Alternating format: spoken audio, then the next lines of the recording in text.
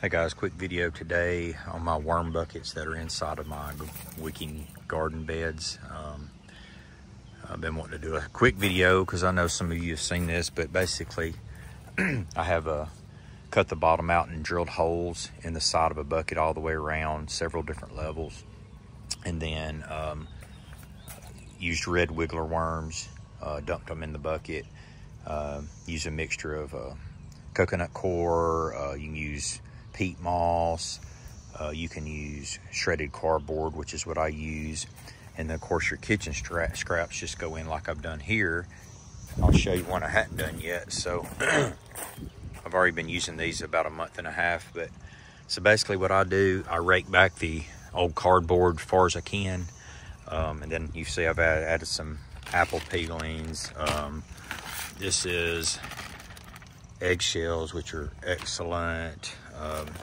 I use, when I trim my tomato vines, I use tomato vines. I use lettuce, old lettuce, or lettuce that's about to go out of date.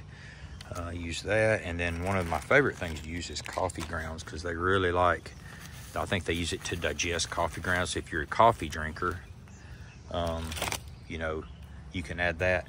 The ratio is 2-to-1 brown. So, leaves, cardboard. I bought a shredder so I could do cardboard shredding. Any kind of shipping paper that comes in the, your shipping boxes from Amazon or wherever. And then once I put the new kitchen scraps in, I always take several big handfuls of cardboard and just put it on the top, because you want to have a 2-to-1 ratio of that to your greens. And then what I'll do is come back and wet all these buckets. So I have one pretty much for each garden bed. And these are wicking beds. They're raised beds, but they're wicking beds.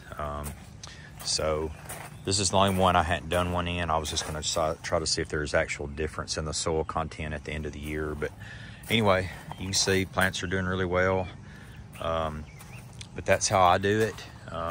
Just remember your ratio, 2-to-1 brown to pretty much kitchen scraps or green, and add the red wiggler worms, it's hard to say, and I just got whole complete bottom cut out of the bucket, and then holes drilled, probably 20 holes drilled at different levels all the way around, and just backfill it. And then you can fill it with coconut core, peat moss, cardboard, shipping paper, leaves, and that's how I do it. I will take a water hose and moisten that a little bit before I cap it, and then I'll just put the cap back on after I water them, and that's all there is to it.